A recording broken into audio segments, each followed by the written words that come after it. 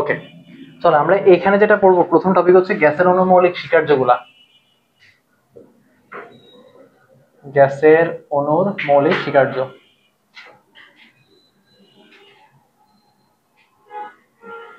স্বীকার্যগুলো সবগুলো ভাই এখানে লিখে রাখছি। তো আমরা একটু স্বীকার্যগুলো পড়ে বুঝবো। আগে বুঝাই ভাই স্বীকার্যগুলো কেন। দেখেন, আমরা আদর্শ গ্যাস নামে একটা চ্যাপ্টার পড়তেছি। ভাইকে যদি জিজ্ঞেস করেন যে ভাই আদর্শ গ্যাস একটা উদাহরণ দেন, ভাই বলবো যে ভাই দিতে পারবো না। কারণ বাস্তব গ্যাসগুলা, মানে বাস্তব যে গ্যাসগুলো আমরা দেখি, এরা কেউই আদর্শ গ্যাসের মতো পুরোপুরি আচরণ করে না। আমরা যে সূত্র পড়ছি পিভি সমান এনআরটি, এই সূত্রটা আমাদের বাস্তব কোনো গ্যাসে 100% মেনে চলবে না। আমরা যতগুলো গ্রাফ পড়ছি, পি আর ভি এর গুণফল ধ্রুব থাকবে যদি তাপমাত্রা স্থির থাকে, কিন্তু আপনি বাস্তবে গ্রাফ আঁকলে দেখবেন গ্রাফ এরকম হয়ে গেছে। তাহলে এই বাস্তব গ্যাসগুলো আসলে আদর্শ গ্যাসের মতো সূত্রগুলো পুরোপুরি মানবে না। তাহলে বাস্তব গ্যাসে আদর্শ গ্যাসের মধ্যে পার্থক্যগুলো কোন জায়গায়, সেটাই আমরা এখানে দেখবো। যে আমরা আদর্শ গ্যাসকে ডিফাইন করার সময় কি কি সিম্পলিফাই করে ধরে নিচ্ছি। তাহলে 1 নম্বরে আসেন, সকল গ্যাসের অণু সমন্বয়ে গঠিত, একটি গ্যাসের সকল অণু সদৃশ এবং একটি গ্যাসের অণু অন্য গ্যাসের অণু থেকে ভিন্ন। এটাতে কোনো সমস্যা নেই, সব গ্যাস অণু দিয়ে তৈরি, একটা গ্যাসের অণু একটা গ্যাসের অণু থেকে ভিন্ন হবে। 2 নাম্বার, গ্যাসের অণুগুলোর আকার মধ্যবর্তী দূরত্বের তুলনায় নগণ্য। এটা এটা এটা এটা দ্বারা ওরা বোঝাচ্ছে যে ভাই একটা পাত্রে যদি গ্যাস থাকে, তাহলে গ্যাসের অণুগুলোর যে আকার হবে সেটা মধ্যবর্তী দূরত্ব যেটা, তাই আমাদের এখানে তো বাতাসে অনেক অণু আছে না, কিন্তু আমরা কি অণুগুলো দেখি? কারণ মধ্যবর্তী দূরত্বের তুলনায় অণুগুলোর সাইজ এতটা ছোট যে আমরা দেখি না। তাহলে আদর্শ গ্যাসের ক্ষেত্রে আমরা অণুগুলোর আয়তন আসলে জিরো ধরি, বুঝছেন? অণু কোনো আয়তন নেই, অণু আয়তন হচ্ছে জিরো। কিন্তু আসলে কি অণু আয়তন জিরো? না, অণু একটা আয়তন আছে। বাস্তব গ্যাসের ক্ষেত্রে এটা একটা আয়তন থাকবে। 3 নাম্বার, অণুগুলো, গ্যাসের অণুগুলো কঠিন স্থিতিস্থাপক সদৃশ গোলক বিশেষ। আপনারা ছোটবেলায় রাবারের বল নিয়ে খেলছেন না ভাইয়া? রাবারের বল মারলে আবার হাতে চলে আসে, দেয়ালে মারলে হাতে চলে আসে, খালি লাফালাফি করে। তো এরকম একটা বল হচ্ছে ভাই ওয়ালে মারি আবার সেটা হাতে চলে আসবে না। গ্যাস অণুগুলো এরকম স্থিতিস্থাপক সদৃশ গোলক বিশেষ। আপনি যদি কোথাও গিয়ে সংঘর্ষ হয়, সাথে সাথে সে আবার কোথায় চলে আসবে, সমপরিমাণ বেগে আবার ফেরত চলে আসবে, বুঝছেন? এই অণুগুলোর নিজেদের মধ্যে কোনো আকর্ষণ বা বিকর্ষণ বল নেই, এদের শক্তি সম্পূর্ণটাই গতিশক্তি। এই জিনিসটা একটু ভালো করে বুঝতে হবে। যখনই কোন একটা সিস্টেমে বাহ্যিক কোনো বল কাজ করে, যেমন ধরেন এখানে মহাকর্ষ বল কাজ করতেছে, পৃথিবীতে করতেছে না? তো আপনি যখন মহাকর্ষ বলের বিরুদ্ধে একটা বস্তুকে একটা বিন্দু থেকে একটা বিন্দুতে তুলবেন, এই যে আপনি সরাচ্ছেন, এই সরানোর সময় আপনি একটা কাজ করছেন না ভাইয়া? কারণ বলের বিরুদ্ধে আপনাকে কাজ করতে হবে, কাজ না করলে এটা উঠবে না এখানে। তাহলে আপনি যে পরিমাণ কাজ করবেন, আপনার শক্তি হারায় যাবে না, শক্তি সংরক্ষণশীলতা মেনে চলে। তাহলে আপনার শক্তিটাই আসলে এই বস্তুর মধ্যে বিভব শক্তি হিসেবে জমা থাকবে। তাহলে যখনই কোনো একটা সিস্টেমে বল কাজ করবে, তখনই সেখানে বিভব শক্তি জমা হওয়ার সম্ভাবনা থাকে। যেমন ধরেন একটা স্প্রিং এ যখন আপনি প্রসারিত করবেন, তখন স্প্রিংটা আপনাকে বাধা দিবে না উল্টা দিকে? তাহলে বাধাকারী বলের বিরুদ্ধে আপনি কাজ করছেন কিনা? করছেন। তাহলে আপনি যে পরিমাণ কাজ করবেন, ওই পরিমাণ শক্তি স্প্রিং এর মধ্যে সঞ্চিত থাকবে বিভব শক্তি হিসাবে। স্প্রিং এর সাথে আপনি একটা বস্তু বেঁধে দেন, এবার ছেড়ে দেন, দেখবেন বস্তুটাকে সে টেনে নিয়ে আসতে পারবে, কারণ তার মধ্যে আপনি এনার্জি ইনসার্ট করে দিচ্ছেন। এখন আদর্শ গ্যাসের ক্ষেত্রে অণুগুলোর মধ্যকার কোনো আকর্ষণ বল বা বিকর্ষণ বল নাই। বাস্তব গ্যাসের ক্ষেত্রে আছে যদিও, আদর্শ গ্যাসের ক্ষেত্রে নাই। তাহলে যদি কোনো বল কাজ না করে, তাহলে একটা অণু এখান থেকে এখানে যাচ্ছে, সে কোনো কাজ করতে হবে? যেহেতু কোনো বল নাই, তাই কোনো কাজ করতে হবে না। তাহলে যদি কোনো কাজ করা না লাগে, তাহলে তার মধ্যে কোনো বিভব শক্তি জমা হবে? জমা হবে না। এই কারণে গ্যাসের মধ্যে কোনো বিভব শক্তি থাকে না, এটা শক্তির পুরোটাই হচ্ছে গতিশক্তি। বুঝতে পারতেছি ভাইয়া? আচ্ছা, কিন্তু বাস্তব গ্যাসের ক্ষেত্রে ভাই এরকম না। বাস্তব গ্যাসের ক্ষেত্রে অণুগুলোর মধ্যে আন্তঃআণবিক আকর্ষণ বল থাকবে, থাকবে না? এই আকর্ষণ বলের কারণে এদের মধ্যে পুরো শক্তিটা, কাইনেটিক এনার্জিটা বলা যাবে না, কিছুটা বিভব শক্তি তাদের মধ্যে থাকবে, খুবই সামান্য, একেবারেই সামান্য, কিন্তু থাকবে। 4 নাম্বার, গ্যাসের অণুগুলো অক্রম বা এলোমেলো গতিতে গতিশীল। মানে গ্যাসের অণুগুলো র্যান্ডমলি ঘোরাফেরা করে। নার্সারি ক্লাসে যখন যাবেন, দেখবেন পোলামান গুলো এদিক ওদিক খালি দৌড়াদৌড়ি করে, কে কোন দিকে দৌড়াদৌড়ি করে কোনো নিয়ম কানুন নাই। তো গ্যাসের অণুগুলো এরকম, যে যেদিকে পারতেছে ছড়াছড়ি করতেছে, কোনো নিয়ম নাই, যে যেদিকে পারতেছে ছড়াছড়ি করতেছে। এগুলো নিউটনের গতিসূত্র মেনে চলে, এফ ইকুয়াল এম এ, ভরবেগের নিত্যতা, ক্রিয়া প্রতিক্রিয়া সমান, এসব সূত্র মেনে চলে। অণুগুলো সকল দিকে গতিশীল এবং এদের বেগের মান বিভিন্ন। এক একটা অণু এক এক দিকে গতিশীল হবে। নার্সারি বা ক্লাসে এক একটা পোলাপান এক এক দিকে দৌড় দেয়, এক একজনের বেগ এক এক রকম, কেউ জোরে দৌড়ে, কেউ আস্তে দৌড়ে। 5 নাম্বার, অণুগুলো নিরবিচ্ছিন্ন ভাবে একে অপরের সাথে এবং আধারের দেয়ালের সাথে সংঘর্ষে লিপ্ত হচ্ছে। আধার মানে পাত্র। তাহলে অণুগুলো, দেখেন ওই যে ক্লাসের কথা যদি ভাই আবার বলি, পোলাপান দৌড়াদৌড়ি করতেছে, দেখবেন হঠাৎ করে একটার সাথে ধাক্কা খেয়ে পড়ে গেছে, আবার কেউ দেখবেন গিয়ে ওয়ালের সাথে ধাক্কা খেয়ে পড়ে গেছে, কেউ বেঞ্চের সাথে বাড়ি খেয়ে পড়ে গেছে, পড়ে না? তাহলে গ্যাসের অণুগুলো যেহেতু এলোমেলো ছড়াছড়ি করতেছে, তাহলে এরা একজন আরেকজনের সাথে ধাক্কা খায়, দেয়ালের সাথে ধাক্কা খায়। দুটি সংঘর্ষের মধ্যবর্তী সময় একটি অণু সরলরেখায় চলে। ধরেন এখানে এসে একটা ধাক্কা খাইছে, এখানে কি আরেকটা ধাক্কা খাইছে, এখানে কি আরেকটা ধাক্কা খাইছে, আবার ধাক্কা খাইছে। এই মাঝের যে সময়টা, এই সময়টাতে কি চলে ভাই? তারা সরলরেখায় চলে। তাহলে দুটি সংঘর্ষের মধ্যবর্তী সময়ে অণুগুলো সরলরেখায় চলে। এখন এই যে সরলরেখায় চলতেছে, এই দূরত্বটা, দুটো সংঘর্ষের মধ্যবর্তী সময় যে দূরত্ব অতিক্রম করে, এটাকে বলা হচ্ছে মুক্ত পথ। বুঝছেন ভাই? এগুলো আমরা পড়বো সামনে, আঁকতে হবে না। এগুলোকে বলা হচ্ছে মুক্ত পথ। দুটো সমস্যার মধ্যবর্তী সময় সে সরল পথে চলে, এই দূরত্বটাকে বলা হচ্ছে মুক্তপথ। মুক্তপথ সবগুলো কি একরকম হবে এমন কোনো কথা আছে? কোনটা বড়, কোনটা বেশি, কোনটা কম, কোনটা বেশি হবে। তবে বাস্তব গ্যাস ভাই পুরোপুরি সরলরেখায় চলে না, কারণ এখানে যেহেতু আকর্ষণ বিকর্ষণ বল কাজ করে, আন্তরিক আকর্ষণ বল কাজ করে, কিছুটা বাঁকা হয়ে চলে, কার্ভ, বুঝছেন? তবে খুবই সামান্য, আপনি বুঝবেন না, একেবারে স্ট্রেটই প্রায় বলতে গেলে। হ্যাঁ, আচ্ছা, মুক্তপথ বলে গেল তাহলে এটা। তারপরে হচ্ছে 6 নাম্বার, একটি সংঘর্ষে যে সময় ব্যয় হয় তা দুটি সংঘর্ষের মধ্যবর্তী সময়ের তুলনায় নগণ্য। দেখেন তো ভাই, একটা বল, রাবারে বল যদি দেয়ালে ছুঁড়ে মারি, সেটা যেতে এবং আসতে অনেকক্ষণ সময় লাগবে, কিন্তু সংঘর্ষ যে সময়টাতে হবে, টাচ করে যে সময়টাতে ফেরত আসবে, ওই টাইমটা খুব সামান্য না? কলিশনের টাইমটা খুব ছোট, সংঘর্ষের সময়টা খুব ছোট, তাহলে দুটো সংঘর্ষের মধ্যবর্তী সময়ের তুলনায় সংঘর্ষের সময়টা খুব কম।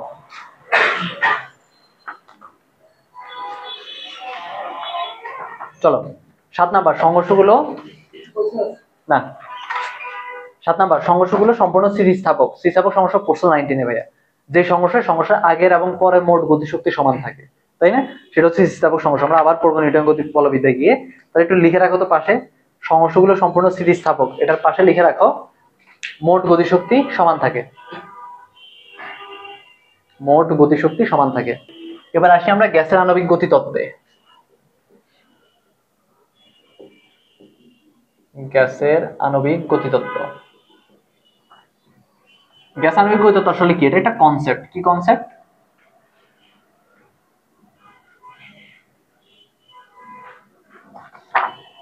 এই যে আমরা বাস্তব গ্যাস না ধরে, বাস্তব গ্যাসের জন্য হিসাব নিকাশ না করে আমরা কিছু জিনিস ধরে নিছি, কিছু জিনিসকে সরল করে নিছি। বাস্তব গ্যাসের ক্ষেত্রে এখানে বাঁকা হয়ে চলার কথা আমরা তো বলছি সোজা চলবে। বাস্তব গ্যাসের ক্ষেত্রে আকর্ষণ বল কাজ করার কথা আমরা বলছি কোনো আকর্ষণ বল কাজ করবে না। তো এটাতে আমাদের কি সুবিধা হয়েছে? এটাতে সুবিধা যেটা হয়েছে, আমাদের যে সূত্রগুলো আসে সেই সূত্রগুলো খুব সহজ। P1 V1 সমান P2 V2, PV সমান nRT। এখন এই সূত্র দিয়ে তুমি যখন মান বের করবা কোন একটা বাস্তব গ্যাসের জন্য, তখন তোমার পাওয়া মানটা প্রকৃত মানের কাছাকাছি হবে, তুমি এক্স্যাক্টলি পাবা না, কাছাকাছি পাবা। যেমন ধরো মান পাওয়ার কথা এতটুকু, তুমি পাইছো পাওয়ার কথা এতটুকু, তুমি পাইছো এতটুকু। দেখো তো ডিফারেন্স কি খুব বেশি ভাইয়া? ডিফারেন্স খুব সামান্য।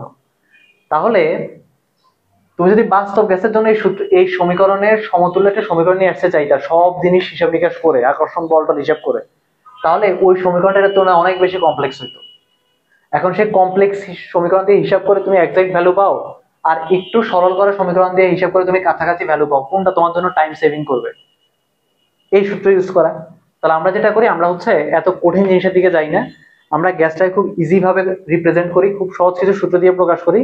এই সূত্র দিয়ে আমরা যে মান পাই সেই মান দিয়ে আমরা খুব কাছাকাছি মান পাই, যে আমাদের কাজ চলে যাবে। তাহলে আমাদের দরকার আছে কঠিন করে পড়ার? তাহলে এই যে পুরো কনসেপ্টটা, এটাই হচ্ছে আসলে গ্যাস আণবিক গতিতত্ত্ব। এবং গতিতত্ত্বের মেইন যে কথা সেটা হচ্ছে গ্যাসের গতিশক্তি তাপমাত্রার সমানুপাতিক। তাই হওয়ার কথা, এটা গ্যাসের তুমি তাপমাত্রা যত বাড়াবা তার ভিতরে অনুরোধ ছড়াছড়ি তত বৃদ্ধি পাবে। গতিশক্তি যদি বৃদ্ধি পায় তাহলে ভিতরে প্রেসার বৃদ্ধি পায়, ভলিউম বৃদ্ধি পায়। বুঝতে পারতেছি ভাইয়া? তার তাপমাত্রা বাড়লে প্রেসার ভলিউম বাড়বে। এই যে দেখো, তাপমাত্রা বাড়লে প্রেসার বা ভলিউম হলে কি হবে? বৃদ্ধি পাবে, সমানুপাতিক সম্পর্ক। আচ্ছা, তো এখানে ভাই বাংলা কথাগুলো আর পড়ে শোনাচ্ছি না, আমরা পরে পেজে চলে যাই, মেইন পড়ালেখায় চলে আসি। আসো।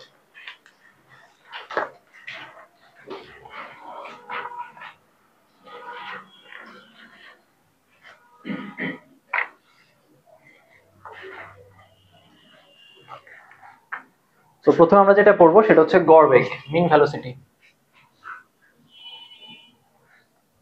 বেগ নিয়ে আমরা অনেক কিছু পড়বো আজকে। মিন ভেলোসিটি। তো লেখো ভাইয়ের সাথে, কোন গ্যাসের সকল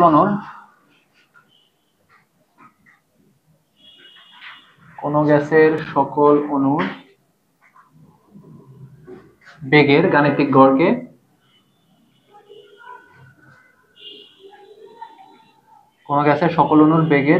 গড়কে গড় বেগ বলে। এটা পাত্রে গ্যাস আছে, প্রত্যেকটা অণুর বেগ কি একরকম ভাইয়া? একজনের বেগ ধরো C1, গ্যাসের বেগকে C দিয়ে লেখা, এটা বেগ ধরো C2, আর এটা বেগ ধরো C3।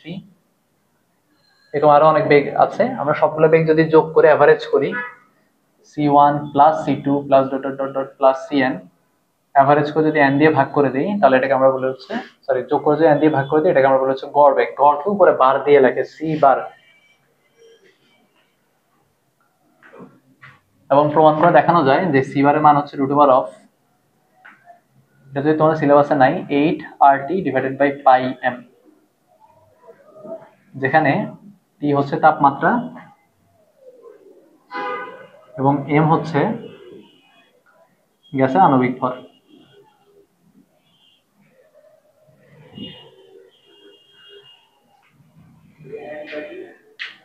এম হচ্ছে আণবিক ভর ভাইয়া। কোনটা কি আসে ভাইয়া? ও এই সূত্রটা আমরা আসলে তোমাদের এখন এই লেভেলে আমরা প্রমাণ করবো সামনে। এগুলো তোমাদের সিলেবাস যদিও নাই, বাট আমরা সামনে গড় বর্গবেগ, মূল গড় বর্গবেগ এগুলো প্রমাণ আমরা পড়বো। এনটা হচ্ছে অনুসংখ্যা নিচে, হ্যাঁ ভাইয়া, এই এনটা হচ্ছে অনুসংখ্যা। ভাইয়া হচ্ছে টোটাল এন সংখ্যক অনুর বেগ যোগ করছি, ডিভাইড বাই এন করছি।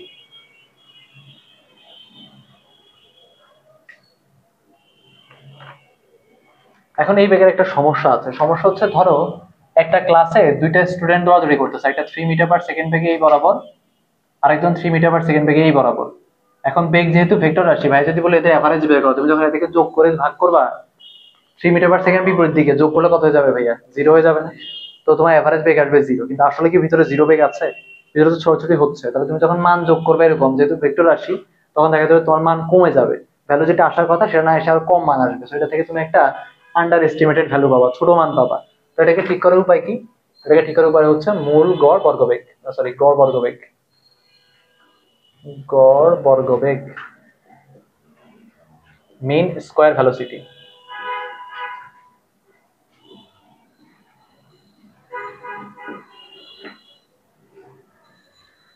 কোন গ্যাসের সকল অণুর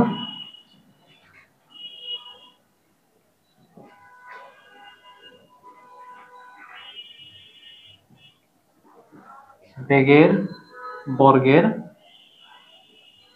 গড় মানকে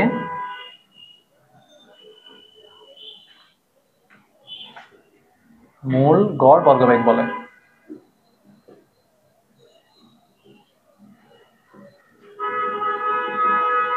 কোন গ্যাসের সকল অণুর বেগের বর্গের গড় মানকে মূল গড় বর্গবেগ বলে। তাহলে এই ক্ষেত্রে যেটা হবে, আমরা সবগুলা বেগকে বর্গ করব, আগে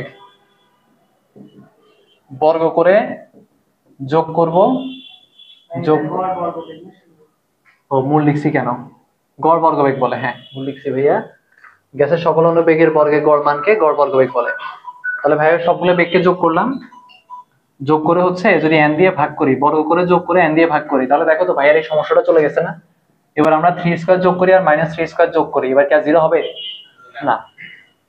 তাহলে এই জিনিসটাকে আমরা বলি হচ্ছে গড় বর্গবেগ। আগে বর্গ করছি, তারপরে গড় করছি, তাই না? গড় বর্গবেগ।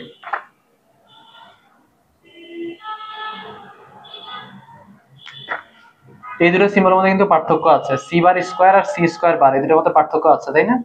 এটা এটা কি বুঝাবে? এটা বুঝাবে এই যে আমরা গড় বের করলাম, এটা স্কয়ার, তাহলে এটা মান তো কম, এটাকে স্কয়ার করো, ধৈর্য এর মান 0 আসে, স্কয়ার করলে 0ই পাবা।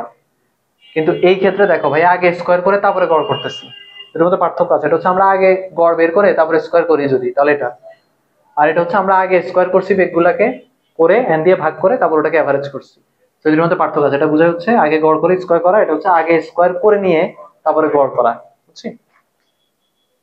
আসো, কিন্তু ঝামেলা হচ্ছে ভাইয়া, এটা যদি ভাই এভারেজ করি তাহলে এবার কত পাবো? 9 না পাবো? কিন্তু আসলে কি বেগ নয়, বেগ তো 3। তাহলে যদি তুমি এইখানে তুমি আসলে বেশি মান পাবা, কারণ তুমি কি করতেছো? স্কয়ার করতেছো, তাহলে এটা তোমাকে বেশি মান দিবে। তাহলে এটাকে ঠিক করার জন্য কি করা উচিত বলো তো? 9 কে কি করলাম আমরা? 3 পাবো, আবার রুট করা উচিত। তাহলে এটাকে আমরা রুট করে দিলে আমরা প্রকৃত বেগটা পাবো, এক্স্যাক্টলি কাছাকাছি সবচেয়ে অ্যাপ্রক্সিমেট মান পাবো। তাহলে সেটা হচ্ছে মূল গড় বর্গবেগ।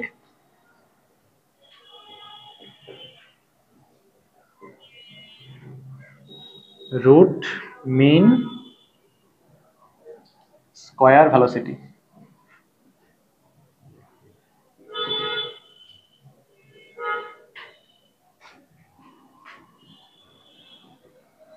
কোন গ্যাসের সকল অণুর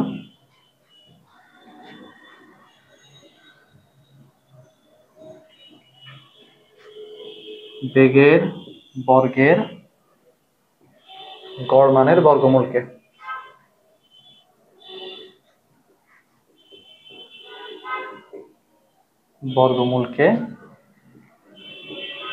মূল গড় বর্গবেগ বলে।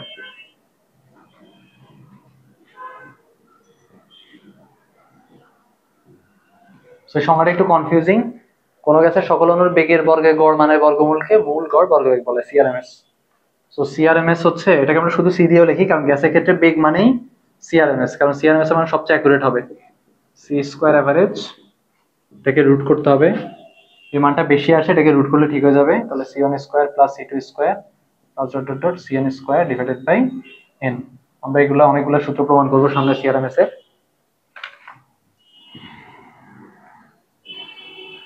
আসা পর্যন্ত সবার শেষে আমরা যেটা বলবো সেটা হচ্ছে সর্বাধিক সম্ভাব্য বেগ।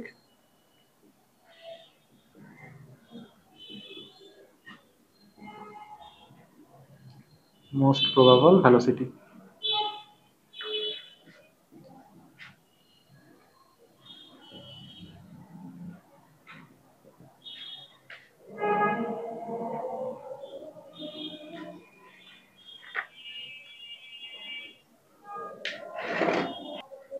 আসেন ভাইয়া, সর্বাধিক সম্ভাব্য বেগ এটা একটু বলি।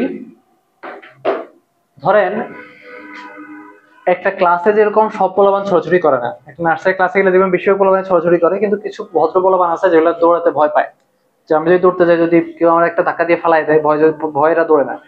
তো ধরেন কয়েকটা ভদ্র পোলাপান এক পাশে বসে আছে, এরা দৌড়তেছে না, এরা বেগ 0। তাহলে আমরা যখন ক্লাসে গড় বেগ বের করবো তখন এদের কারণে বেগের মান কমে যাবে না? তাহলে আপনি এদের কারণে বেগের প্রকৃত সিনারিওটা আসলে দেখবেন না। হয়তো মান আসছে 5 মিটার পার সেকেন্ড, কিন্তু আপনি রুমে ঢুকে দেখেন যে আমার রুমে তো হুলস্থুল কর্মকাণ্ড একটাকে পিটাই মারি ফেলতেছে, বুঝছেন? তাহলে প্রকৃত বেগটা পাইতে গেলে আপনাকে ওদের বেগটাকে এক্সক্লুড করতে হবে, কারণ রুমের প্রকৃত পক্ষে যে সিনারিও, এই সিনারিটা আসলে ওরা ভদ্র হওয়ার কারণে ওদের কারণে আসলে পাল্টে গেছে, বুঝছেন? তাহলে একটা গ্যাসের পাত্রের ভিতরে এরকম, গ্যাসের পাত্রের ভিতরে কিছু ধরেন কোন একটা এজ, কোন একটা কর্নার যেখানে অণুগুলা স্থির বসে আছে, কম নড়াচড়া করতেছে, তাহলে ওই জায়গায় অণুগুলা বাদ দিয়ে বেশিরভাগ অণুগুলা যে বেগে গতিশীল সেটাকে আমরা বলি হচ্ছে সর্বাধিক সম্ভাব্য বেগ বা মোস্ট প্রবাবল ভেলোসিটি। তাহলে একটু লিখি আমরা, কোন গ্যাসের বেশিরভাগ অণুগুলো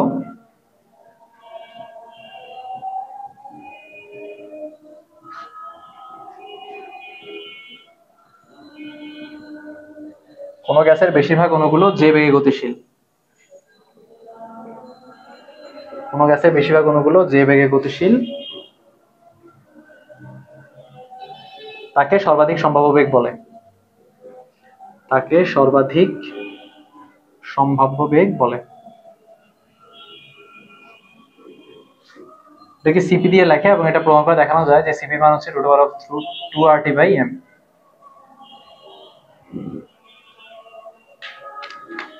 আমরা এগুলো প্রমাণ দেখবো, এই দুইটা, এগুলো প্রমাণ আমাদের সিলেবাসে আন্ডারে নাই, বাট আমরা সূত্রগুলো জেনে রাখি, অ্যাডমিশনে কাজে লাগতে পারে।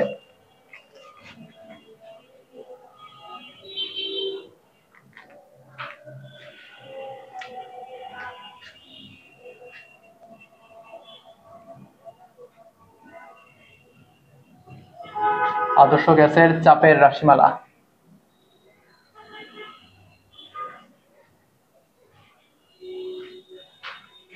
আমাদের এই আদর্শ গ্যাস চ্যাপ্টারে এই একটা প্রমাণ একটু আমাদের মানে কঠিন লাগবে, আমাদের কাছে পড়ালেখাটা এখানে এসে একটু কঠিন লাগবে। তাই এতক্ষণ আমরা যা পড়তেছি সবকিছু মোটামুটি সহজ, পিভি সমান একটি সূত্র, P1 সমান P2 ব্লা ব্লা ব্লা, তো সহজ জিনিসপত্রে পড়ে আসছে, কিন্তু এই একটা প্রমাণ, আমাদের প্রমাণ শেষের সূত্রটাই খালি লাগবে, কিন্তু প্রমাণটা একটু আপনাদের কাছে কঠিন লাগবে। বাট আমরা প্রত্যেকটা স্টেপ বুঝে বুঝে আগাবো, কিন্তু এই প্রমাণটা পরীক্ষা যেহেতু আসবে না, আমরা প্রমাণটা মানে পড়ার সময় এটা মনে করবো না যেটা আমাকে মনে রাখতে হবে, আমাকে মানে পেইন খাওয়ার দরকার নেই, স্ট্রেস নেওয়ার দরকার নেই।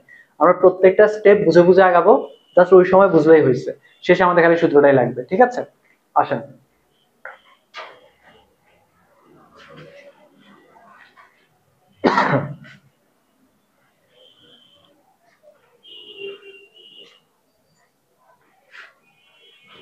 তাহলে ভাই সবকিছু মুছে দিলাম। আমরা ধরি যে আমাদের একটা পাত্রে হচ্ছে গ্যাস আছে, একটা ঘনকাকার পাত্র,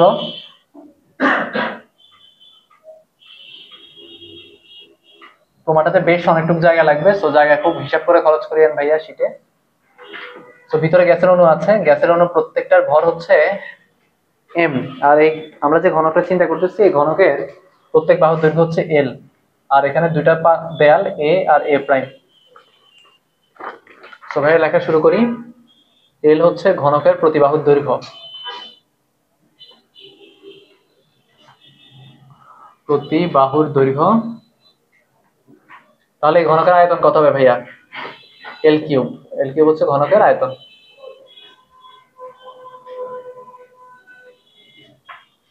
m হচ্ছে প্রতিটি অণুর ভর,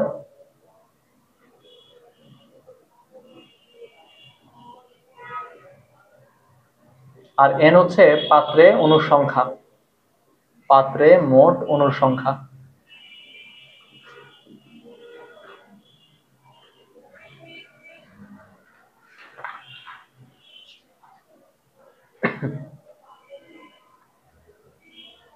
এখন ভাইয়া একটা অণুর ভর হচ্ছে m, তাহলে সবগুলো অণুর ভর কত হবে? n সংখ্যক অণুর ভর কত হবে? m into n। একটা অণুর ভর যদি m হয়, n সংখ্যক অণুর ভর হবে m ইন্টু n। তাহলে m আর n গুণ করলে আমরা পাবো ক্যাপিটাল M, যেটা হচ্ছে মোট পাত্রের গ্যাসের মোট ভর।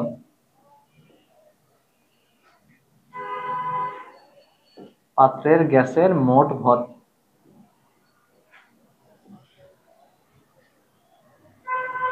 ধরি একটি অণু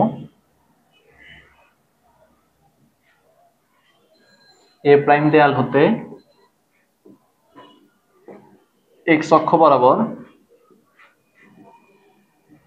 u1 বেগে এ দেয়ালে আঘাত করে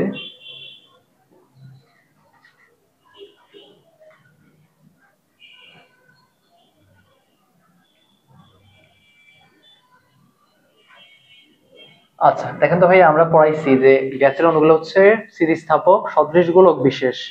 গ্যাসের অণুগুলোর সমস্যাগুলো হয় স্থিতিস্থাপক। তাহলে সমস্যা আগে যে গতিশক্তি থাকবে, সমস্যা পরে আগে গতিশক্তি থাকতে হবে।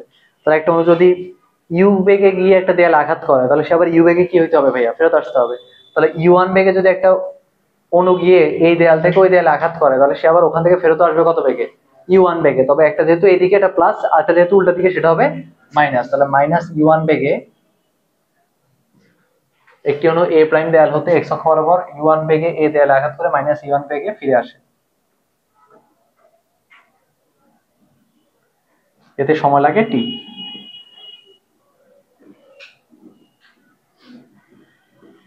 সুতরাং ভাইয়া t সমান বলতে পারি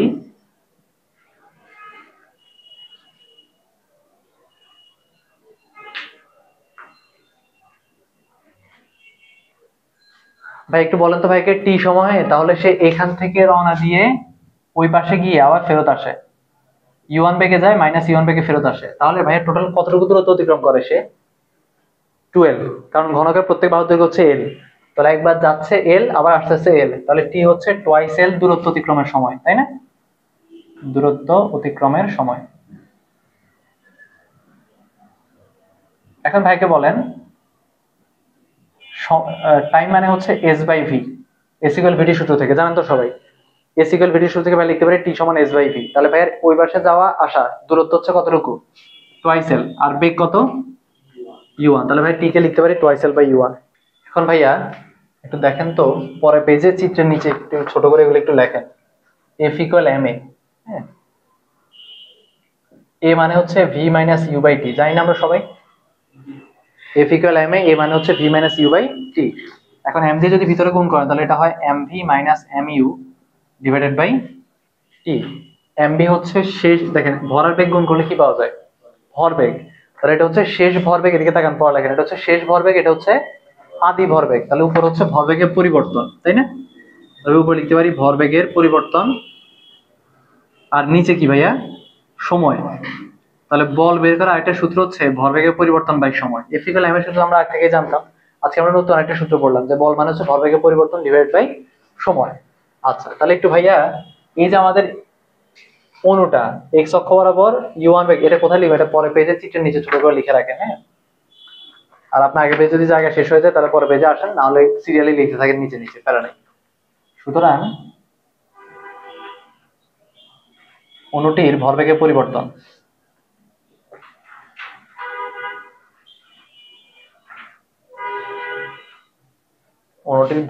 না লিখে ভাইয়া লিখি অণুটির উপর, হ্যাঁ ভাইয়া এটা একটা বুঝে বলবো। টি মানে হচ্ছে এখান থেকে গিয়ে আবার ফেরত আসার সময়, তাহলে টোটাল টুয়াইস এর দূরত্ব অতিক্রম করে। আর আমরা s=v সূত্র থেকে জানি t সমান s/v। তাহলে ভাই দূরত্ব হচ্ছে টুয়াইস l, বেগ হচ্ছে u1। অণুটির উপর কার্যকর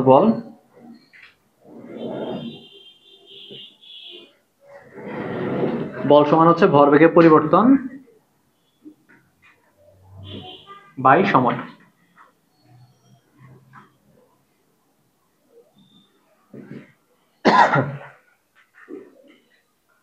তাহলে ভাইকে বলেন, আমার এই কণাটার প্রথমে বেগ ছিল u1, শেষে বেগ কত হয়েছে? তাহলে শেষ ভরবেগ হবে m * -u1, আর প্রথমে ভরবেগ হবে m * +u1, আর টাইম হচ্ছে t। তাহলে দেখেন এটা -mu1, এটাও -mu1, তাহলে -2mu1। আর টাইম লাগতেছে কতক্ষণ, twice L by you one, এই যে এখান থেকে লিখছি টাইম।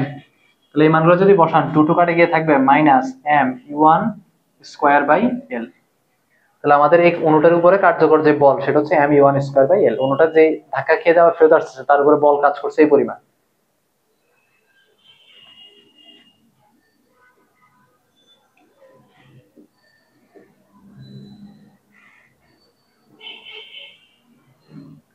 এখন নিউটনের তৃতীয় সূত্র বলে প্রত্যেক ক্রিয়ার একটি সমানুপাতিক প্রতিক্রিয়া আছে।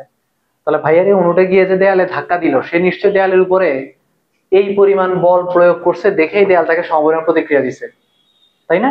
তাহলে তার উপরে যে বলটা কাজ করছে এটা মাইনাস কেন, কারণ এটা প্রতিক্রিয়া, দেয়ালের উপরে গিয়ে ধাক্কা দিছে, দেয়াল তাকে প্রতিক্রিয়া দিছে, তাহলে সেও দেয়ালের উপরে নিশ্চয়ই এটা সমপরিমাণ বল প্রয়োগ করছে, তবে সেটা পজিটিভ। বুঝতেছেন ভাই কথা? ভাইয়া দেয়ালে গিয়ে যদি plus M U one square by এল পরিমাণ বল প্রয়োগ করি, তাহলে দেয়ালও ভাইকে minus M U one square by এল পরিমাণ বল প্রয়োগ করবে। তাহলে দেয়ালের উপর অণুটির প্রযুক্ত বল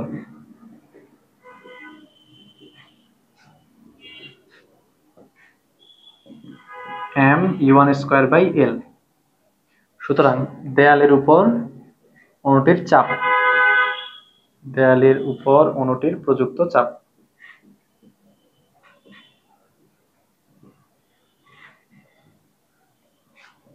বলেন ভাইকে, চাপ মানে কি? প্রতি এক ক্ষেত্রফলের উপরে বল, বল বাই ক্ষেত্রফল মানে হচ্ছে চাপ। তাহলে চাপ হচ্ছে বল বাই ক্ষেত্রফল। বল হচ্ছে M U one square by এল, ক্ষেত্রফল কত ভাইয়া বলেন? কোন দেয়ালে গিয়ে আঘাত করছে? এ দেয়ালে। তাহলে এটা দৈর্ঘ্য যেহেতু, প্রত্যেকটা বাহুর দৈর্ঘ্য যেহেতু এল, তাহলে এ দেয়ালে ক্ষেত্রফল কত হবে? এল স্কোয়ার। তাহলে ভাই এল স্কোয়ার দিয়ে যদি ভাগ করি, তাহলে পাবো M U one square by L cube.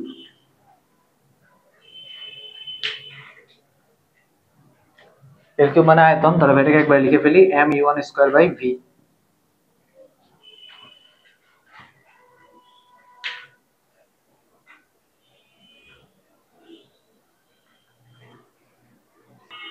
ভাই আপনাকে শুরু থেকে আবার একটু ব্রিফ করি। আমরা বের করতে চাই কি ভাইয়া? চাপ। চাপ মানে হচ্ছে প্রতি এক ক্ষেত্রফলের উপরে বল, লাগে বের করতে হবে বল। আর আপনাকে ভাই মাত্র দেখালাম বল মানে হচ্ছে ভরবেগের পরিবর্তন বাই সময়। তাহলে একটা কণা যদি ইউ ওয়ান বেগে গিয়ে আঘাত করে ইউ ওয়ান বেগে ফেরত আসে, আমরা ভরবেগের পরিবর্তন বের করছি, ভরবেগের পরিবর্তনের সময় দিয়ে ভাগ করে আমরা বল বের করছি, বলকে ক্ষেত্রফল দিয়ে ভাগ করে আমরা চাপ বের করে ফেলছি। কিন্তু ভাই কথা হচ্ছে এখানে কি কণা একটা, অণু কি একটা? কিন্তু আমরা বের করছি মাত্র কয়টার জন্য? একটার জন্য। তাহলে ভাই যদি একটা অণুর জন্য প্রযুক্ত চাপ বের করে, এবার সকল অণুর জন্য বের করতে হবে। এখন সকল অণুর জন্য প্রযুক্ত চাপ,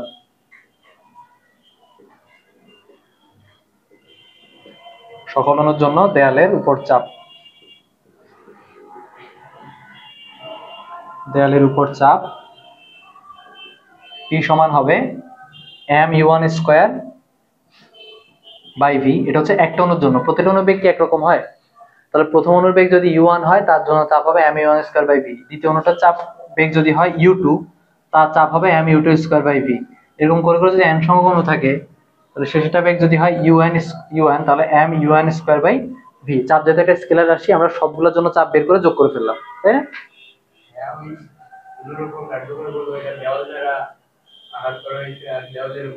রাইট।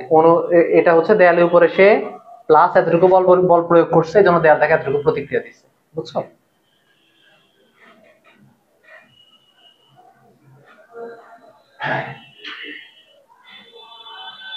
এখন ভাই এখান থেকে যদি এম বাই ভি কমন নেই, তাহলে পাবো you one square plus you two square plus dot dot dot dot dot plus U N square P. এটাকে আমরা 1 নাম্বার দিয়ে রাখি, কারণ এটা আমাদের কাজে লাগবে একটু পরে।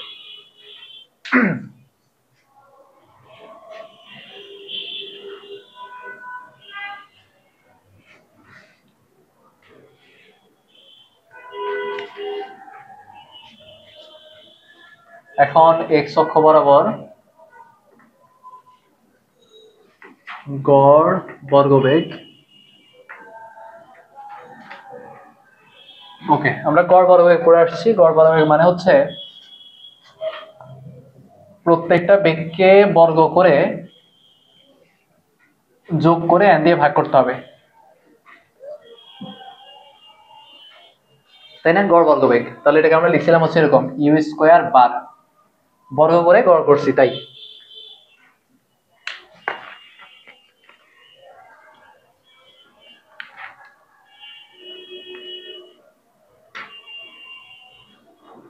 এবার দেখো যদি ভাই আর গুণ করে দেই তাহলে এনটা এই পাশে চলে আসে। কেন আর গুণ করতেছি, কারণ দেখো ভাইয়ার এখানে এই মানটা আছে, খেয়াল করছো এই মানটার এই মানটা দেখতে একরকম না। সো ভাইয়া এই মানটাকে রিপ্লেস করতে চাই, এই জন্য এনটাকে এই পাশে নিয়ে আসলাম। তাহলে থাকে u1 square plus u2 square plus dot dot dot dot plus un square. তাহলে এই মানটার জায়গায় ভাই এখন এই মানটা বসাই দিব। সুতরাং চাপটি সমান m/v into n u square বার। এটাকে দিয়ে রাখবো আমরা 2 নং।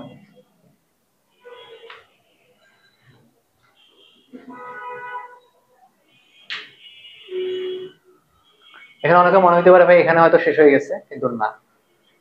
আমরা অণুগুলো ধরে নিয়েছি সবগুলো এক্স অক্ষ বরাবর গতিশীল, কিন্তু আসলে কি সবগুলো অণু এক্স অক্ষ বরাবর গতিশীল? সবগুলোকে একত্রে বলতে চলো আমরা সবাই এক্স অক্ষ বরাবর আগাই, এরকম তো হবে না। অণুগুলোর বেগ আসলে এক্স অক্ষ বরাবর হবে এমন কোনো কথা নাই। সেজন্য আমাদের বেগটাকে যে কোনো দিকে বেগ ধরে নিতে হবে। ধরো ভাই এভাবে লিখি,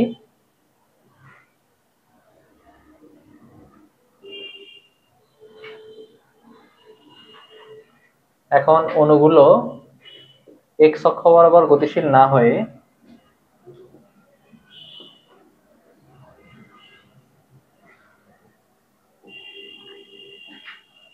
যে কোনো দিকে সি বেগে গতিশীল হলে বা যে কোনো দিকে সি বেগে গতিশীল ধরে নিই।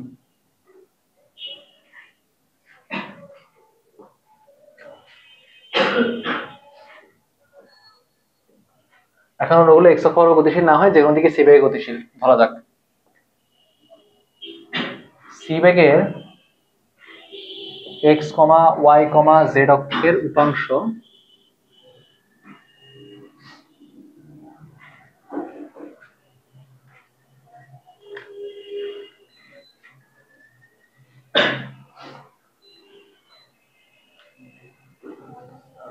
You comma V comma W হলে,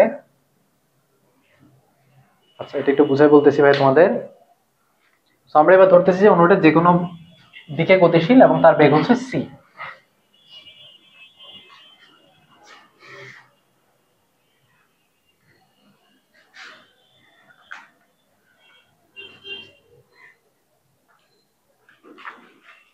তাহলে দেখো এটা এক্স অক্ষ, এটা ওয়াই অক্ষ, এটা জেড অক্ষ। আমরা ত্রিমাত্রিক ভেক্টর যখন পড়ছিলাম, ধরো এটা একটা ভেক্টর সি, সি ভেক্টর। হ্যাঁ, এই ভেক্টরের তিনটি উপাংশ এভাবে আঁকতে পারি আমরা। আর এটা হচ্ছে এই বরাবর, এটা হচ্ছে তার এক্স অক্ষের উপাংশ এতটুকু, এটাকে ভাই নাম দিলাম ইউ, ওয়াই অক্ষের উপাংশকে নাম দিলাম ধরো ভি, আর জেড অক্ষের উপাংশকে নাম দিলাম ডাব্লিউ। তাহলে ইউ ভি ডাব্লিউ হচ্ছে এই বেগের তিনটি উপাংশ, যে ছায়া আর কি। ধরো ভাইয়ার একটা ভেক্টর যদি থাকে, এক্স অক্ষের উপরে তার ছায়া পড়বে এতটুকু, ওয়াই অক্ষের উপরে তার ছায়া পড়বে এতটুকু, জেড অক্ষের উপরে তার ছায়া পড়বে এতটুকু। এই যে ভাইয়ার একটা, আচ্ছা এখানে দেখাইতে হবে না। এখন দেখো আমরা এরকম ভেক্টর পড়ে আসছিলাম যে একটা ভেক্টরকে ত্রিমাত্রিক বংশ, একটা ভেক্টর ত্রিমাত্রিক বংশ যদি হয় ax a y a z, তাহলে ভেক্টরটাকে লেখা যায় এরকম ax i cap plus a y j cap plus a z k cap. মনে পড়ে? এটা ভেক্টর আমরা এভাবে লিখতাম। এখন এই ভেক্টরের মান কত বলো তো? Root over of x square plus a y square plus a z square. তাহলে ভ্যালু এই বসে বড় করে দেই, তাহলে a স্কয়ার সমান লেখা যায় না x square plus a y square plus a z square. ওকে, তাহলে ভাইকে বলো সি একটা ভেক্টর, তার তিনটি উপাংশ হচ্ছে ইউ ভি ডাব্লিউ। তাহলে ভাই লিখতে পারি না সি স্কয়ার সমান you square plus V square plus W square. এ পর্যন্ত আসো সবাই। চলেন ভাইয়া কোন পর্যন্ত আসলাম? সি স্কয়ার সমান you square plus V square plus W square, এটা বুঝছেন না সবাই? এখন ভাই যদি এভারেজ নেই, C square average, you square average, V square average plus W square average নিলাম। এখন ভাইকে এটা বলেন, কোন একটা পার্টিকুলার অণুর যে বেগ, তার বেগের এক্স অক্ষের উপাংশ, ওয়াই অক্ষের উপাংশ, জেড অক্ষের উপাংশ কি সমান হওয়ার কথা? না। কেন সমান হবে? একটা ভেক্টর ভাইয়া যদি দিয়ে দিই এক্স ওয়াই জেড কি সমান হইতে হবে এমন কোনো কথা আছে? না। কিন্তু ভাইয়া যদি আপনি এদের এভারেজ নেন, দেখেন তো ভাইয়া একটা বেলুন যদি ফুলাই, এক্স অক্ষ বরাবর সে বেশি ফুলে থাকে, ওয়াই অক্ষ বরাবর কম ফুলে থাকে, এরকম কি হয়? সব দিকে সমানভাবে ফুলে থাকে না। এটা কারণ হচ্ছে সব দিকে অণুগুলো সমান বেগে গতিশীল, সবগুলো অণু মিলে। একটা অণু না, একটা অণুর বেগ হয়তো কোন একদিকে বেশি কোন একদিকে কম, কিন্তু সবগুলো অণুর জন্য যদি উপাংশ যোগ করেন, দেখবেন যে সবগুলো অণুর জন্য এক্স অক্ষের উপাংশ সমান, ওয়াই অক্ষের উপাংশ সমান, জেড অক্ষের উপাংশ সমান। তাহলে একটা অণুর জন্য না, সবগুলো অণুর জন্য। তাহলে ভাই লিখবো যেহেতু বিপুল সংখ্যক অণু, যেহেতু বিপুল সংখ্যক অণু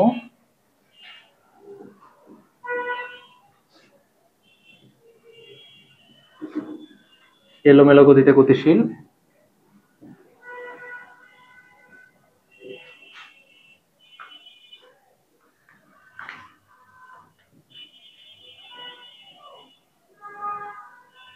এবং বিশেষ কোনো দিকে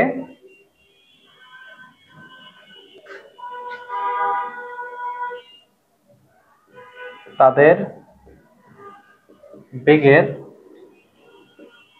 গড় উপাংশ কম বা বেশি হওয়ার কারণ নেই।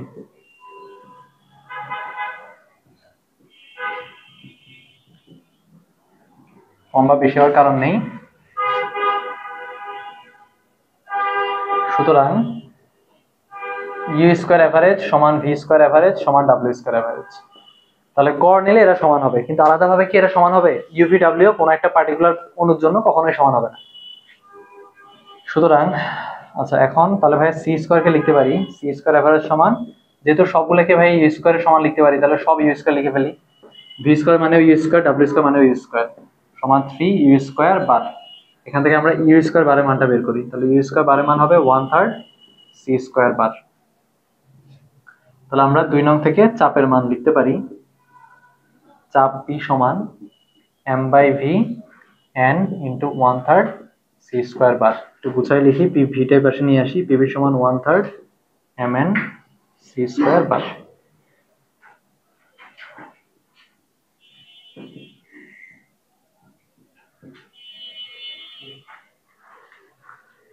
বলুন তো আসে না আগে, তারপর ভাই একটু বুঝাই বলবো। ভাইয়া দেখো, তোমাদের ভাই শিখাইছি না সিআরএমএস মানে হচ্ছে রুট মিন স্কয়ার ভেলোসিটি। মানে কি? আমরা যে গড় বর্গবেগ বের করি এটা মান বেশি আসে, এটাকে রুট করে আমরা ঠিক করছিলাম। তাহলে ভাই যদি রুট না করতাম বা ভাই যদি স্কয়ার করে দেই, তাহলে ভাই রুটে চলে যাবে না? তাহলে সি স্কয়ার বার আসলে সিআরএমএস এর স্কয়ার। এটা মানে হচ্ছে রুট করা, এটা মানে রুট ছাড়াটা ভিতরে এতটুকু। এটাকে যদি ভাই স্কয়ার করে দেই তাহলে তো হয়ে গেল। তাহলে ভাই এখানে 1/3 এম এন সিআরএমএস স্কয়ার লিখতে পারি, কারণ গ্যাসের ক্ষেত্রে বেগ মানেই সিআরএমএস, এজন্য আমরা সিআরএমএস এ নিয়ে আসলাম আর কি।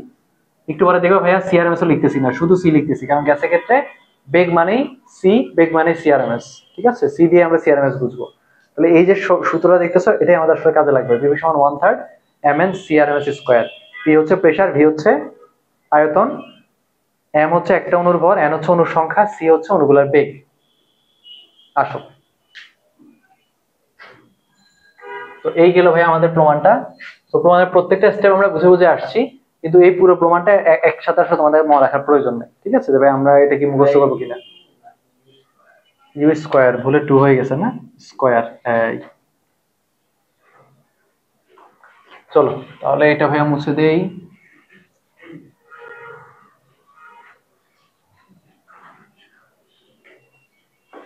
এখন আমরা এখান থেকে অনেকগুলো রাশি বের করব।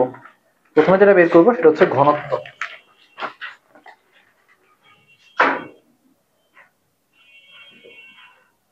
আমাদের সূত্র হচ্ছে পিভি সমান 1/3 এম এন সি স্কয়ার। দেখো ভাই এখানে আরএমএস ও লিখি নাই, কারণ সি মানেই সিআরএমএস। তাহলে ভাইকে বলো এম আর এন গুণ করলে কি পাওয়া যায়? পাত্রে গ্যাসের মোট ভর পাওয়া যায়। যে আমরা শুরুতে পড়ছিলাম এম হচ্ছে একটা অণুর ভর, এন হচ্ছে মোট অণুর সংখ্যা।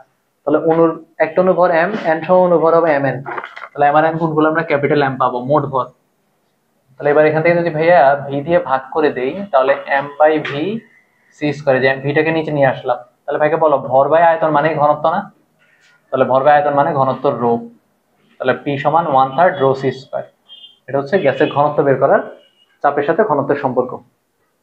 তারপর আমরা বের করবো হচ্ছে গতিশক্তি।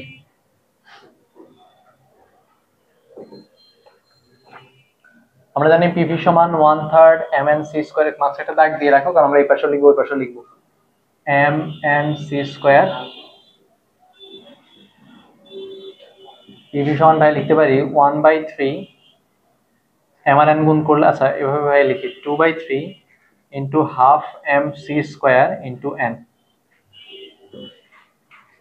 দেখো এখানে কিন্তু হাফ ছিল না ভাই, আনসি এক্সট্রা, তার জন্য একটা 2 দিয়ে গুণ করছি। 2 আর 2 কেটে দাও, 1/3 আগ থেকে ছিল, এম ও আগ থেকে ছিল, এন ও আগ থেকে ছিল, সি স্কয়ার আগ থেকে ছিল। তাহলে এক্সট্রা কিছু লিখি নাই, তাই না? এখন তাহলে ভাইকে বলো half M C square, C হচ্ছে বেগ, হাফ এম ভি স্কয়ার করলে কি পাওয়া যায়? গতিশক্তি। আচ্ছা, গ্যাসের অণু ক্ষেত্রে গতিশক্তি যে কথা, শক্তি একই কথা, কারণ গ্যাসের ক্ষেত্রে শক্তি মানে গতিশক্তি, কারণ গ্যাসের মধ্যে কোনো কি শক্তি নাই, বিভব শক্তি নাই, যার শক্তি পুরোটাই গতিশক্তি। তাহলে একটু খেয়াল করে দেখো ভাইয়া, এটা হচ্ছে একটা অণুর গতিশক্তি, তাকে যদি ভাই n দিয়ে গুণ করি তাহলে সবগুলো অণু গতিশক্তি পাবো, তাহলে এটা হচ্ছে মোট গতিশক্তি বা মোট শক্তি। তাহলে আমরা এখানে এটাকে লিখবো হচ্ছে এই পুরোটাকে ই দিয়ে। কারণ ই কে দিয়ে কেন লিখি নাই, কারণ গ্যাসের ক্ষেত্রে তার কোনো শক্তি নেই। হ্যাঁ ভাইয়া, ও 2/3, গ্যাসের ক্ষেত্রে তো আর কোনো শক্তি নেই, আছে পুরো শক্তিটাই গতিশক্তি, তাহলে এই পুরোটাই গতিশক্তির জন্য ভাই এটাকে ই দিয়ে লিখলাম, ই কে দিয়ে আর লিখি নাই। তাহলে পিভি সমান 2/3 ই, এখান থেকে তুমি যদি ই বের করো, ই সমান হবে 3/2 পিভি। আবার আমরা আদর্শ গ্যাসের সূত্র পড়ছি, পিভি সমান কত ভাইয়া, এনআরটি। তাহলে এগুলো হচ্ছে গ্যাসের মোট গতিশক্তি বা মোট শক্তি বের করার সূত্র।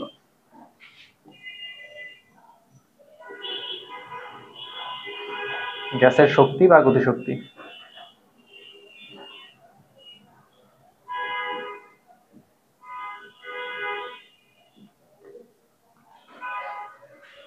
এখন ভাই যদি 1 মোল গ্যাসের শক্তি বের করি,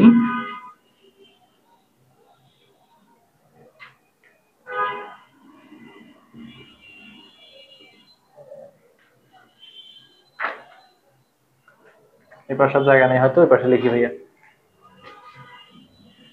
1 মোল গ্যাসের শক্তি হবে, বলো ভাই 1 মোল গ্যাসের জন্য n এর মান কত হবে, 1। 1 মোল মানে n এর মান 1, তাহলে শক্তি কত হবে, E সমান 3/2 RT। 1 মোল গ্যাসের শক্তি হচ্ছে 3/2 RT। 1 মোল গ্যাসে কয়টা অণু থাকে,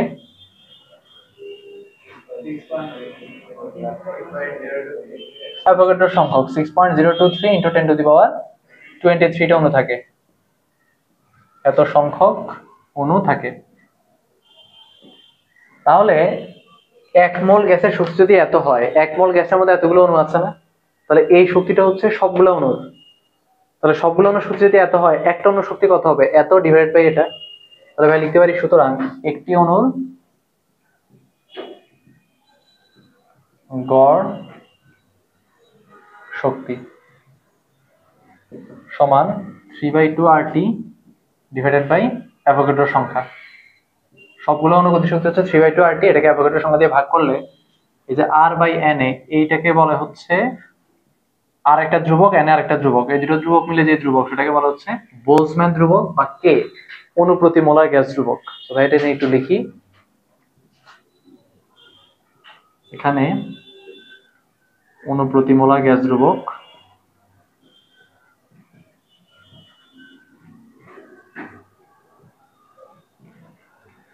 বা আরেকটা নাম হচ্ছে বোলজম্যান ধ্রুবক।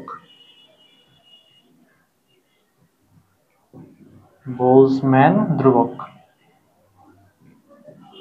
কে সমান আর কে অ্যাভোগাড্রোর সংখ্যা দিয়ে ভাগ করলে যেটা পাওয়া যায় সেটা। আর হচ্ছে মোলার গ্যাস ধ্রুবক, 1 মোল মানে হচ্ছে অ্যাভোগাড্রোর সংখ্যক, অ্যাভোগাড্রোর সংখ্যার জন্য গ্যাস ধ্রুবকের মান হচ্ছে এত।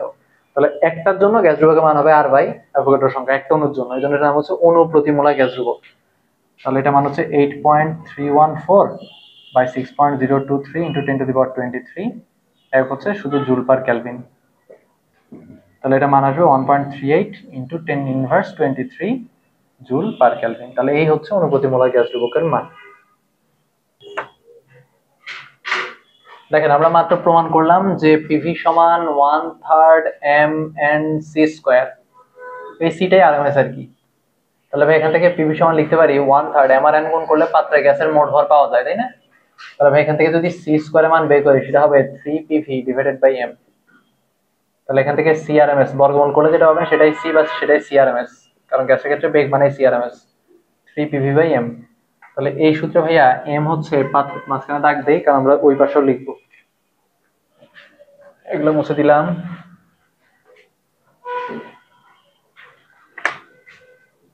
তাহলে m হচ্ছে পাত্রের গ্যাসের মোট ভর, পাত্রের গ্যাসের মোট ভর।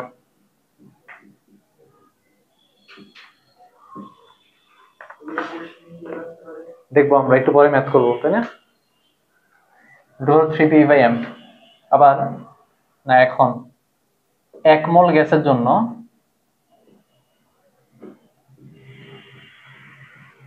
বলেন তো ভাইয়া, পিভি সমান এনআরটি সূত্রকে একমোল গ্যাসের জন্য ভাই লিখতে পারি না? পিভি সমান আরটি, এন এর মান 1।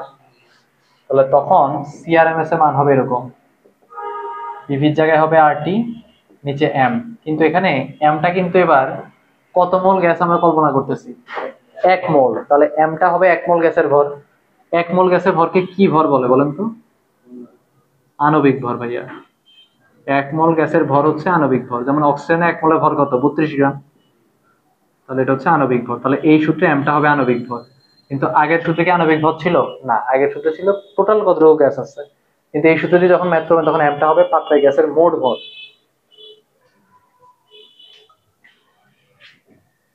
এখন 1 মোল গ্যাসে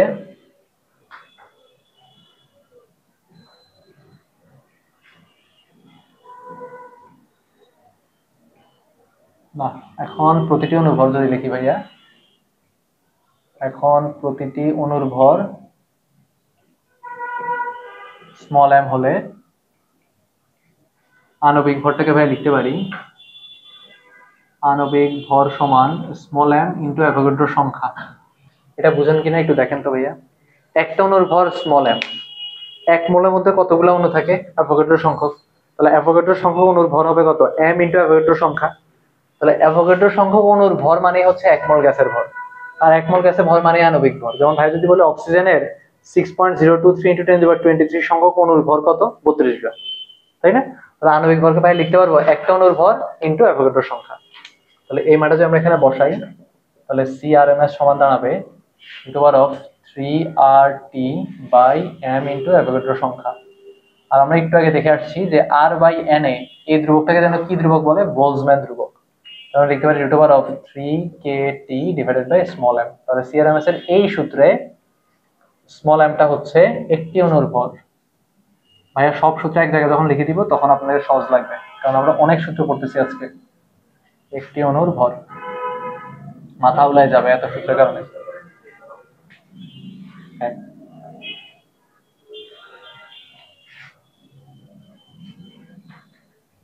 লাস্ট আবার দেখেন তো ভাইয়া, আমরা এখন একটা সূত্র পড়ছি একটু আগে, ঘনত্বের P সমান 1/3 রো সি স্কোয়ার। তাহলে এখান থেকে ভাইয়া সি স্কোয়ারের মান লিখতে পারি 3p/রো। তাহলে এখান থেকে বর্গমূল করে দিলে আপনি পাবেন সিআরএমএস সমান √3p/রো। তাহলে এখানকার রোটা হচ্ছে গ্যাসের ঘনত্ব। এই সিআরএমএস এর টোটাল 4টা সূত্র আমরা বের করলাম, 1 2 3 4। কোনটা ভাইয়া? এটা এটা এটা একটু আগে দেখেন, ঘনত্ব আগে একটু দেখেন। ঘনত্বের এই সূত্র আমরা করছি, ওইখান থেকে সি স্কয়ার বের করছি ভাইয়া। 3 উপরে হয়েছে, রো নিচে চলে আসছে। এটার মাঝে একটা পার্টিশন দিয়ে আমরা এই পাশে গতিশক্তি, ওই পাশে সিআরএমএস লিখবো, শক্তি বা গতিশক্তি।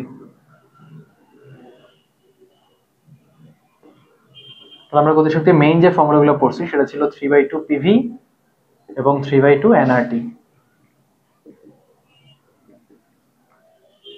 তো এখানে এসে ভাই কয়েকটা কথা বলবো আস্তে আস্তে, যে আমরা এইসব সূত্র ইউজ করতে গিয়ে কোথায় কোথায় ভুল করবো। হ্যাঁ, আগে আপনারাও শেষ করেন সবকিছু।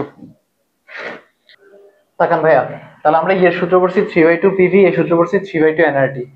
ঝামেলা যেটা হবে, আপনি যখন প্রেসার ভলিউম দেওয়া থাকবে কোশ্চেন, আবার মোলও দেওয়া আছে, আপনারা করবেন কি 3/2 PV করে, যেহেতু মোল দেওয়া আছে ভাইয়া মোলটাও গুণ করে দিয়ে আসছি, তাই না? ডাটা যেহেতু দিছে গুণ করে দিছি, সমস্যা কি? কিন্তু ভাই এই সূত্রে কি এন আছে কোথাও? তো এটা দিয়ে করার সময় এন দিয়ে গুণ করা যাবে না, মোল থাকলেও করা যাবে না, ডাটা তো থাকবেই অনেক কিছু। এই সূত্র যখন অ্যাপ্লাই করবেন তখন কেবল মোল ইউজ করবেন। আচ্ছা, এরপর হচ্ছে 1 মোল গ্যাসের গতিশক্তি বা শক্তি। 1 মোল গ্যাসের শক্তি হবে ই সমান 3/2 RT, তাই না? 1 মোল গ্যাস হলে এন এর মান কত হবে? 1। আর একটি অণু যদি হয়, একটি অণুর শক্তি হবে 3/2 KT। একটি অণুর শক্তি বা একটি অণুর গড় শক্তি 3/2 KT। যখনই গড় কথাটা থাকবে তখনই কেটে দিয়ে করতে হবে। দেখেন ভাইয়া, কে আসবে? একটা 1 মোল হলে মোলার গ্যাস ধ্রুবক, আর আর একটা অণু বললে বোলজম্যান ধ্রুবক, অণু প্রতি মোলার গ্যাস ধ্রুবক। একটা অণু কথা থাকলেই সবসময় কে আসে, মাথায় রাখবেন। এরপর দেখেন Na, কে মানে হচ্ছে R/N। এটা মানটা মুখস্থ করে ফেললে ভালো, 1.38 10^23।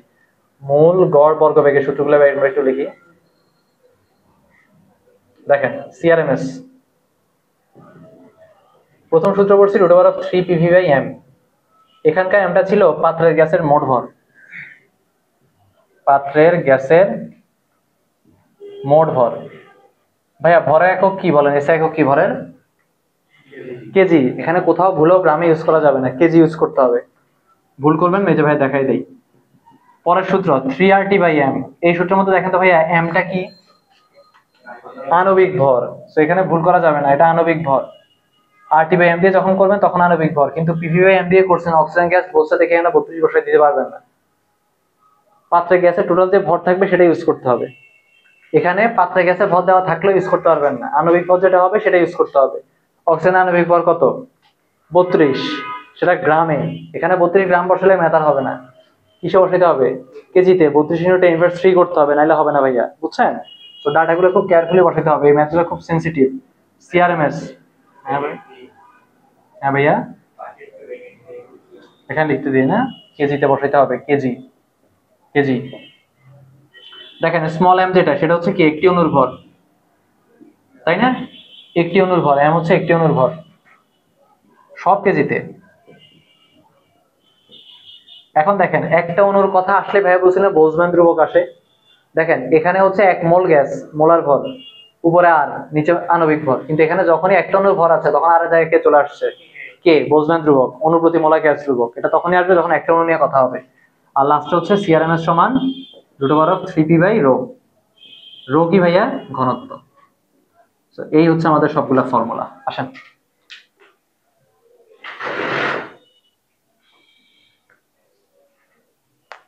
আমাদের ক্লাস আজকে এখানে শেষ।